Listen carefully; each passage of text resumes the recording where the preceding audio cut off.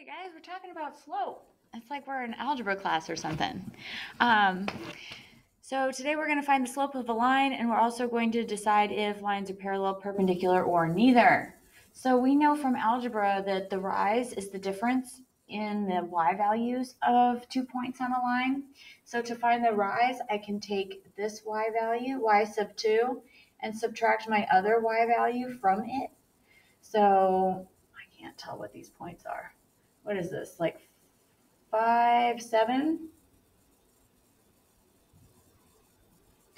And this one is 1, 1. So I can take my first y value, my y sub 2, and subtract my y sub 1 from it. 7 minus 1 is 6. So my rise is a difference. My y sub 2 minus my y sub 1. It's just my jump from 1 to 7. And I can do the same thing to find my run. So I can take my x coordinates, and do 5 minus 1, and I get a run of 4, right? So I can just find the run by taking my x sub 2 minus my x sub 1. Okay, so we can find the rise over run for points in the plane. Okay, look at this example. We have to find the slope of AB. Okay, so AB is here. I need 2 pretty points, so I need points that are in the crosshairs.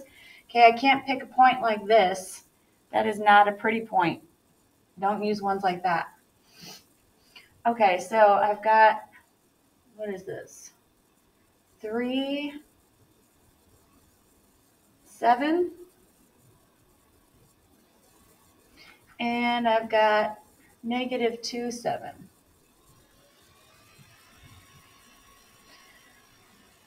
So I do 7 minus 7 over my 3 minus a -2. If I have minus a -2, that turns into a plus. Okay, so 7 minus 7, that's 0. 3 plus 2 is 5. 0 divided by 5 is 0. My m is 0. And you can tell that it should be 0 because that is a horizontal flat line. Okay, let's do AC. Okay, C is 4, 2. Okay, so I want my y sub 2 minus my y sub 1 over my x sub 2 minus my x sub 1. So I can label these as my x sub 1, x sub 2, whoops, I meant y sub 1, y sub 1, x sub 2, y sub 2. So it's just telling me the x and y coordinates, and the subscripts just tell me which point. This is point 1, this is point 2.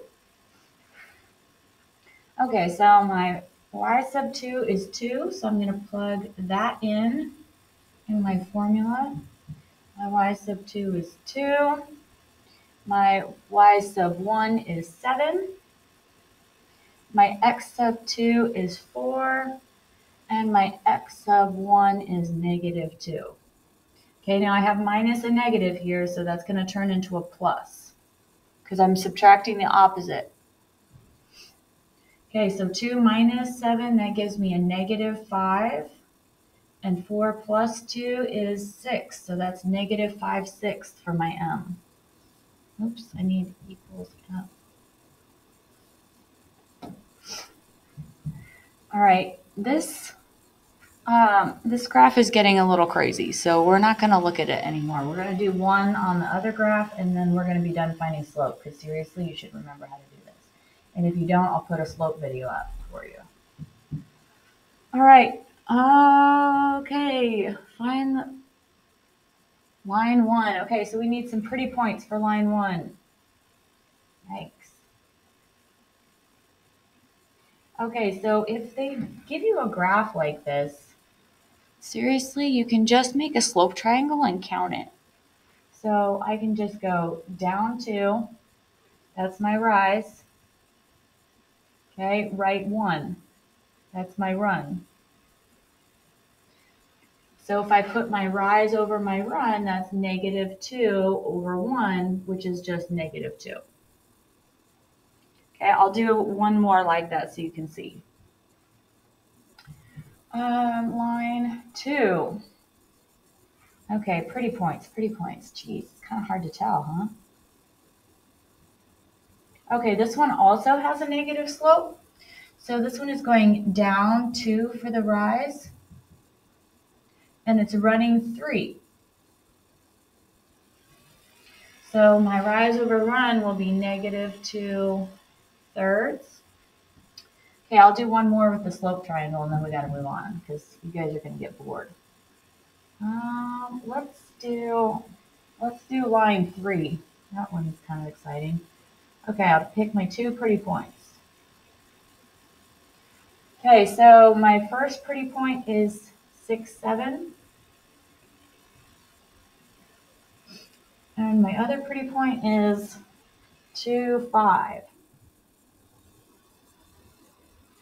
Okay, so here's my x sub 1, my y sub 1, my x sub 2, my y sub 2.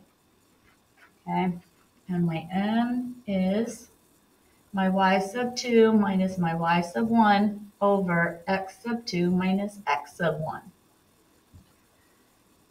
All right, now I just have to plug in my stuff. M equals, my y sub 2 is 7, my y sub 1 is 5, my x sub 2 is 6, my x sub 1 is 2. So 7 minus 5, that is 2, and 6 minus 2 is 4. This is reducible. I need to say that my m is 1/2. I have to reduce it if I can. I can't leave it not reduced.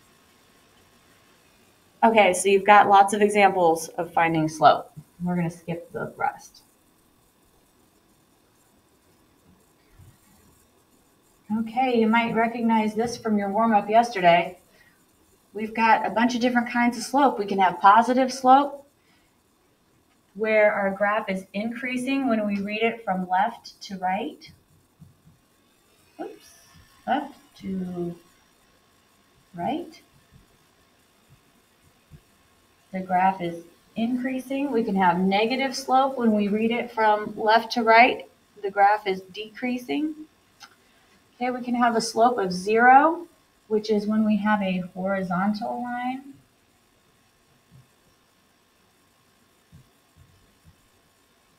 Oh, that's kind of annoying me. Hold on. Sorry. Okay, look away. It's going to get gross for a second. Okay, horizontal, remember that has a 0 slope, a 0 for the m, and it'll be a y equals some number equation. Like this might be y equals 4 or y equals 2. There's no x. All right, so that's our HOI. Or we could have a vertical line with undefined slope. So this is vertical. Okay, we have undefined slope. You can think of it like it's infinitely steep, so we can't define it. And we'll have an x equals some number equation. Okay, and that's your bucks. Hoi bucks. All right. So for parallel and perpendicular lines, they share a special relationship.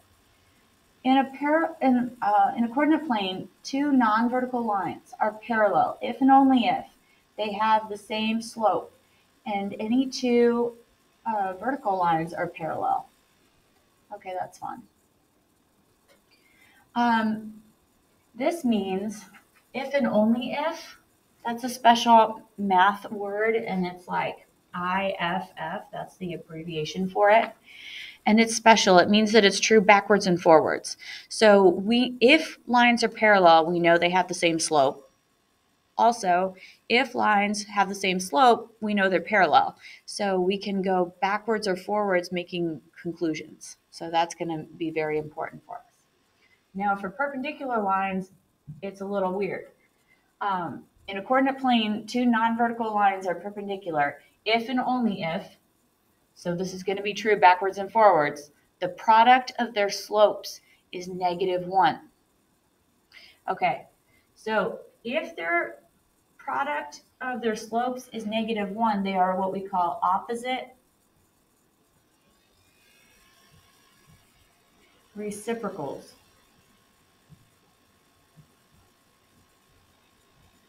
Okay, back in Algebra 1, we learned that reciprocals were numbers that multiply to +1. Reciprocals multiply to 1, +1. So like 2/3 and 3/2 are reciprocals. And when I multiply them, I get 6/6, which is 1. Okay, so now I'm telling you that if we have perpendicular lines, their slopes will be opposite reciprocals. So that means they have to multiply to -1. For example, like 2/5 times, whoops, here, let me not use a dot. I'm going to use parentheses because I'm going to have a negative. 5/2. So you can see that they're reciprocals. They're flipped upside down, right? They're multiplicative inverses, and they're also opposite in sign. So when I multiply them, I'm going to get a -10 over a +10, which is a -1. So that's an example of opposite reciprocals. Horizontal and vertical lines are perpendicular. Okay, thank you. We probably could have figured that out. Duh. Why is that? Well, if we have 0 divided by any number, that equals 0, right? Okay, so that's, if we have any, yeah, all right.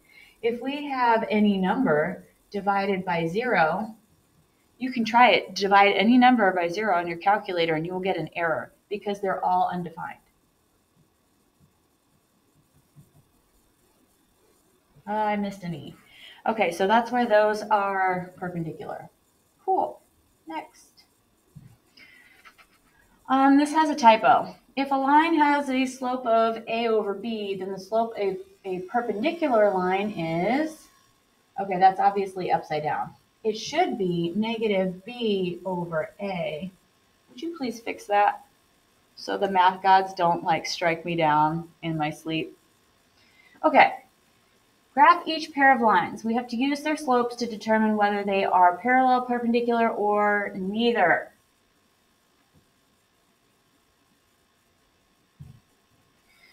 All right, so UV goes through U02. 0, 2. That's U. V is at -1, oh, I chose a bad spot. Okay, -1, -1. Nope, that was -1, +1. Down here. Sorry, I'll get it. It's still early. All right. So when I look at the line that would pass through these 2 points, it's going to have to rise 3 and run 1. So I can add some more points. And then graph that line. Pew, pew, pew, pew, pew, pew. Okay. So I know that its rise is 3 and its run is 1. So I can say that the M for line UV is 3. All right, let's find the other one. So X is at 3, 1.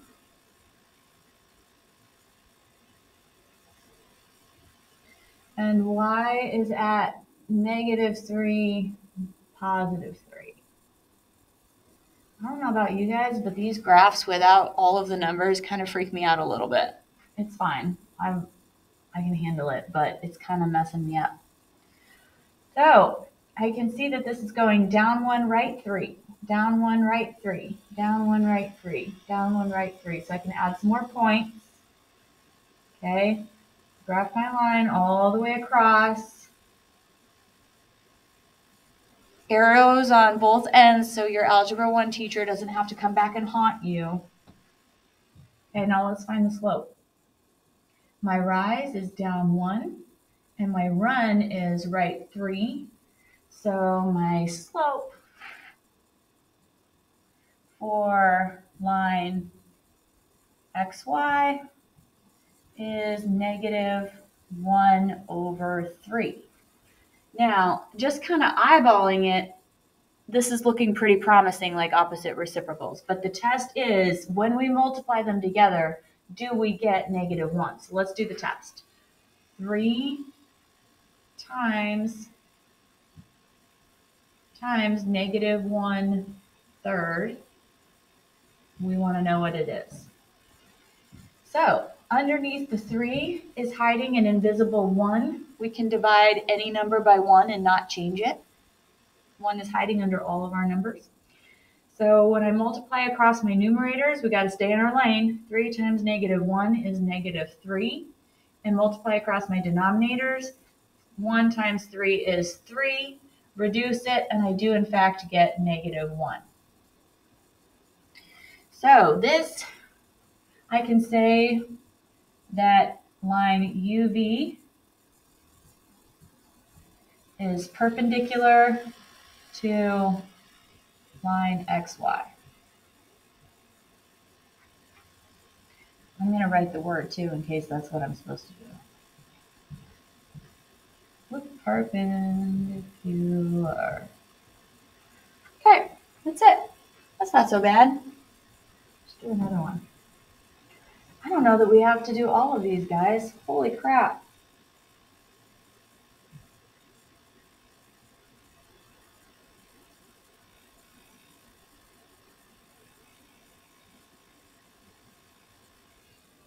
All right. Hold on. I'm going to figure out which other one we need to do. We do not need to do all of these. OMG.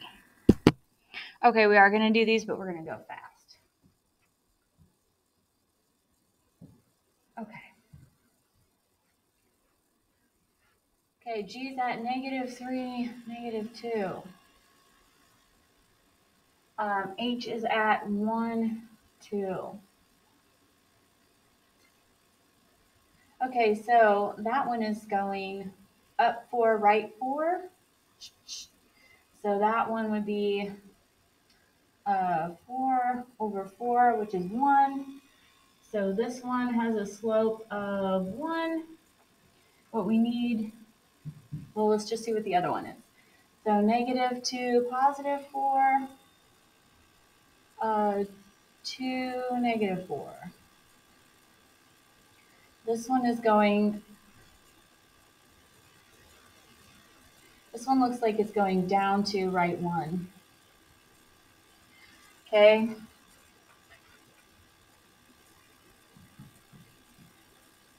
So those are not opposite reciprocals, or they're not the same. So this is neither.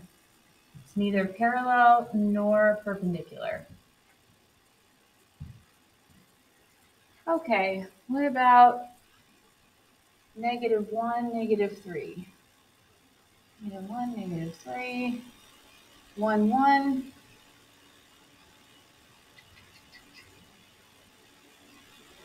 Okay, that is going up 5. 1, 2, 3, 4, 5. And right 2. So this one has a slope of 5/2. And this one, -1, 1, and 0, 3. Oh my gosh, where is my brain? Okay, that one is going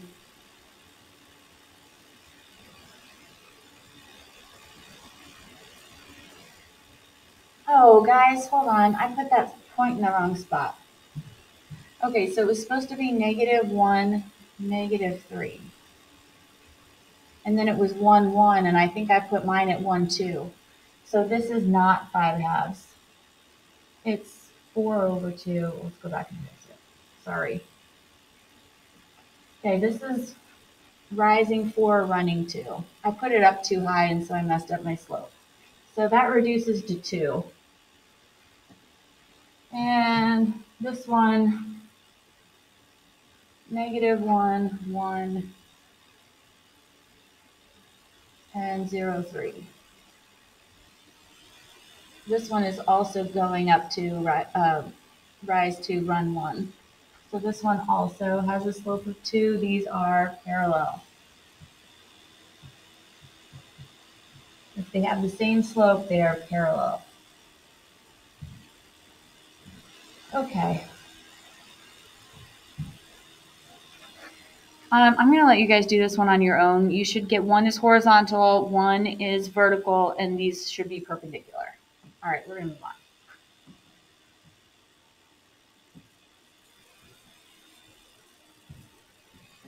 Now, a parallelogram has opposite sides are parallel.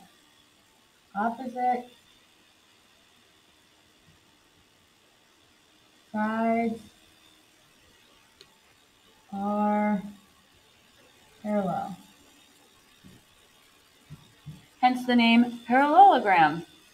So, if we look at opposite sides, we can see that this side rises 4, runs 1, and this side rises 4 and runs 1. Okay, so those M's are both 4, so those sides are parallel. Pew, pew, pew, pew. All right, and then if I look at these other two sides, both of them are horizontal. So this one has an M of 0, and this one has an M of 0. So those sides are parallel. Pew, pew, pew, pew. Now, a rectangle is special. A rectangle it's a parallelogram, so the opposite sides are parallel, okay, but it also has 4 right angles for its interior angles. So it means that the adjacent sides are perpendicular. So these have to be perpendicular. Pew, pew, pew, pew, pew, pew, pew. Okay, so let's show that that's true. The slope for this guy is up 1, right 3. So that's 1/3. And down here, it's also going up 1, right 3. So that's 1/3 also. So far, so good. We're shown it's a parallelogram. Now what we need is for the other two sides to have a slope of -3. So down 3, right 1, that's -3. And down 3, right 1, that's -3.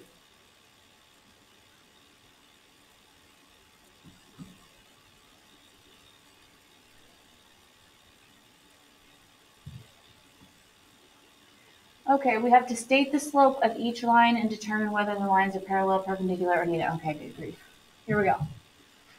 So here are the slopes. These are both in y equals mx plus b form. So I can see the m's here and here. Okay, guys, those are opposites, but they are not opposite reciprocals. So these are neither.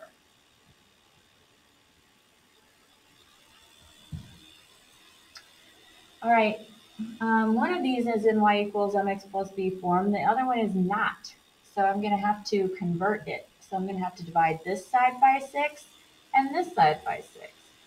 Now, when I divide by 6, both terms in my numerator have to get divided by 6. So I'll get y equals -1/3 x plus 2. Okay, so I have matching slopes. I have -1/3 and -1/3. These are parallel.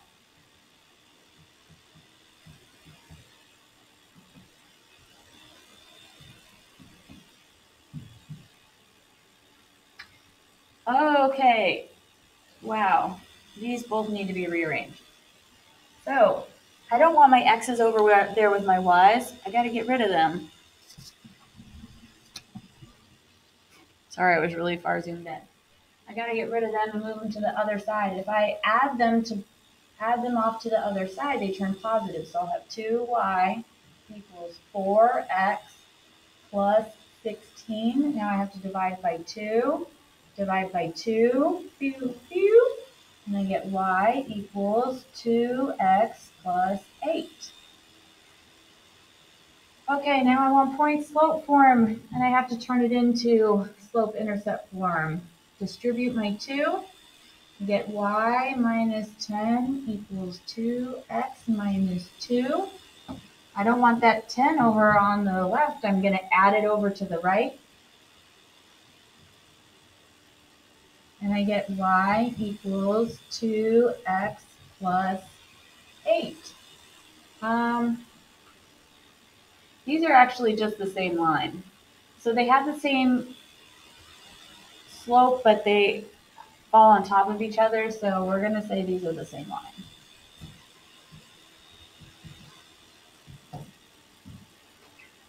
All right, last one. Okay, I'm going to subtract away my x's to the other side.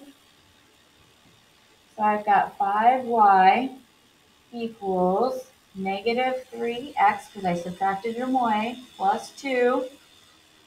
Okay, now I'm going to divide both sides by 5. That means both of these get divided by 5. So I get y equals negative 3/5 x plus 2/5. Gross. Okay. Subtract away my x's from both sides. I get negative 3y equals negative 5x plus 2. Divide both sides by negative 3. And I get y equals negative divided by a negative makes a positive 5/3 x. And then a negative 2/3. I don't know who we made mad for these notes. Jeez. But look at these slopes. Those are opposite reciprocals. Therefore, these are perpendicular.